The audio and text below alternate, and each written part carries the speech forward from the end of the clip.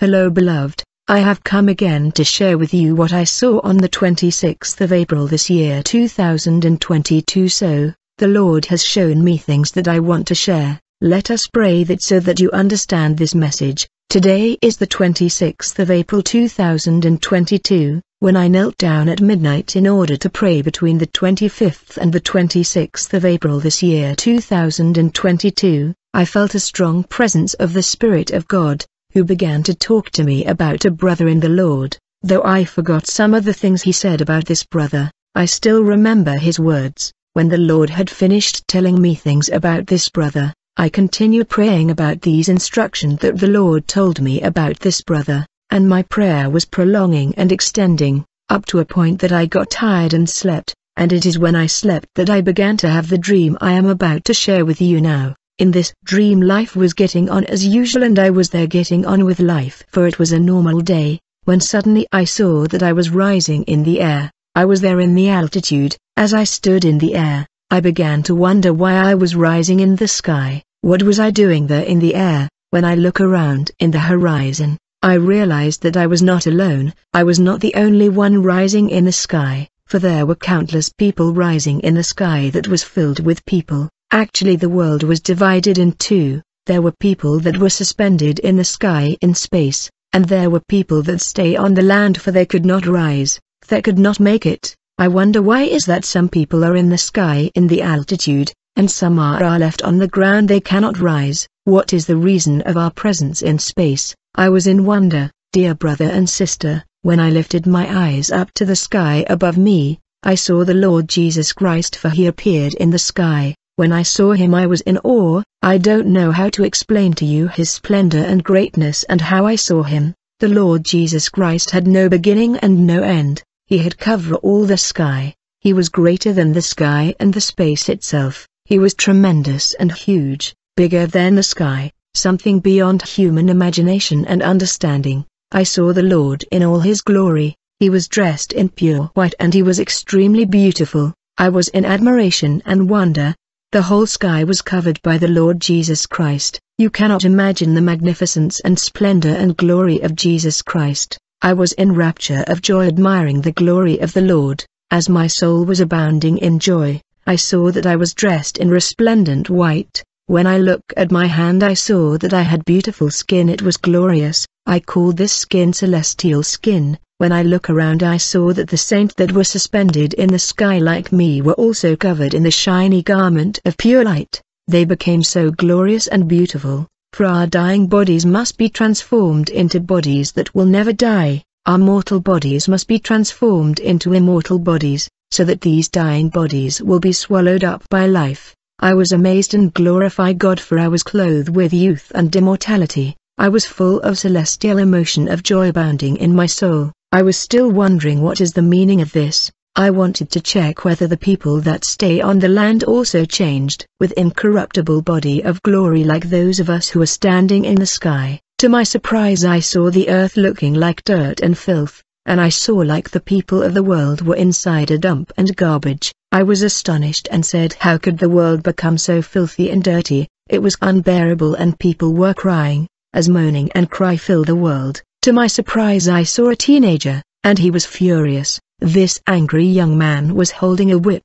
In fact, the moment the Lord Jesus appeared in the sky to take his bride, this furious young man also appeared in the world. He was extremely angry, and was holding a whip that had no end. Woe to the earth and the sea! With great fury the devil has come down to you, knowing he has only a short time.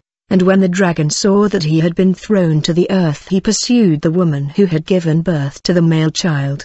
The furious teenager told the people of the world that were mourning, since you are crying to that God, I will whip you all, so that you may know that I am extremely angry against you all. Immediately this young man began to whip the people with his whip. Brother, when the young man moved his whip, I saw that all the people of the world were reached and hit by this whip simultaneously. And I heard people crying. They were overwhelmed by the torment this young man was inflicting them. I heard the saint crying, O Lord, why have you abandoned us and forsake us? This torment is painful and unbearable for us. I saw men and women, old and young, weeping and crying all over the world. Every time the young man was hitting his whip, Man and women on the land were hit painfully by his whip, except those of us who were suspended in the sky and were dressed in white garment. Every time I looked down on the land I saw that the earth had become like a dustbin and trash, and people of all nations and language were inside this dump.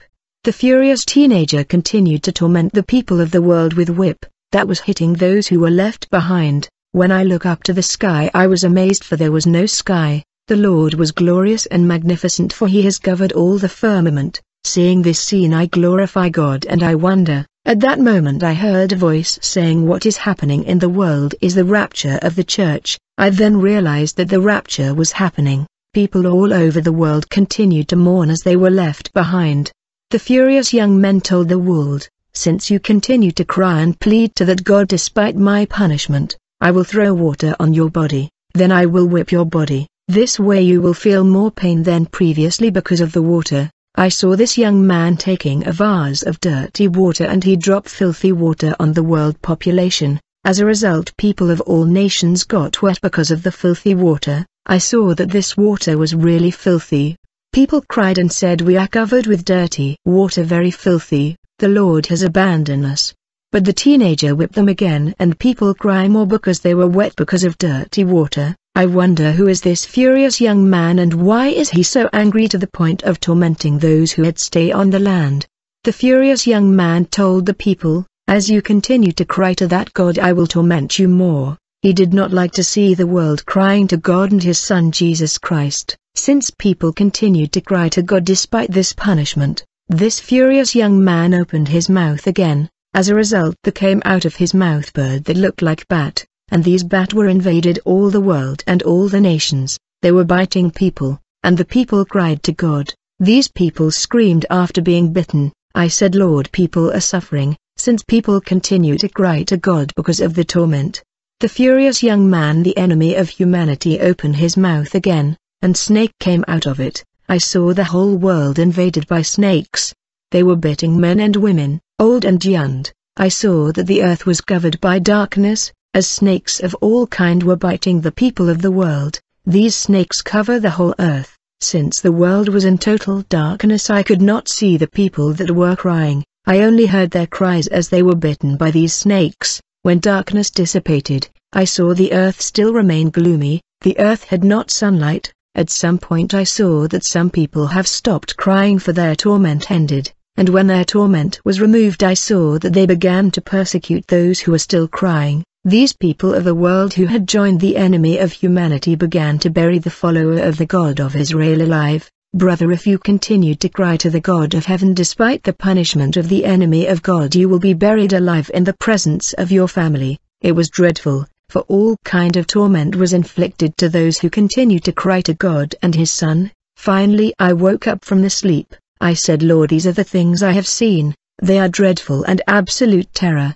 I felt pain and I was troubled by this dream. I was in pain because of the torment and torture the people of the world were to endure because of the failure to make it to the rapture. When I thought about the snake that came out of the mouth of the young man, the way they were cover the earth and were biting men and women, old and young, I was filled with fear. I spent all day praying and begging the Lord. I said, Lord, don't leave me behind. I am in terror. Let me be rapture, for I saw that I was rapture in this dream. Don't leave me behind. If there is something that will stop me from rising, please reveal to me so that I can correct it. I don't want to remain here and cry like these people, who said, God, we serve you but you have abandoned us. Remember us, we have served you. Why have you left us here? Brothers, these are words that came out of the mouth of those who were left behind. All day I prayed and I said, Lord, don't let me be in that position. I am serving you and your kingdom, and I don't want to be like these people who were saying we serve you but why have you abandoned us? Don't let me deviate from the way of justice. These people were seeking help but there was no help. I don't want to be left behind. Brother, why did I pray like this? Actually last week the Lord told me, in the week where the rapture will happen, many pagan will come to me, and they will be rapture, but many believers will deviate and they will be left behind.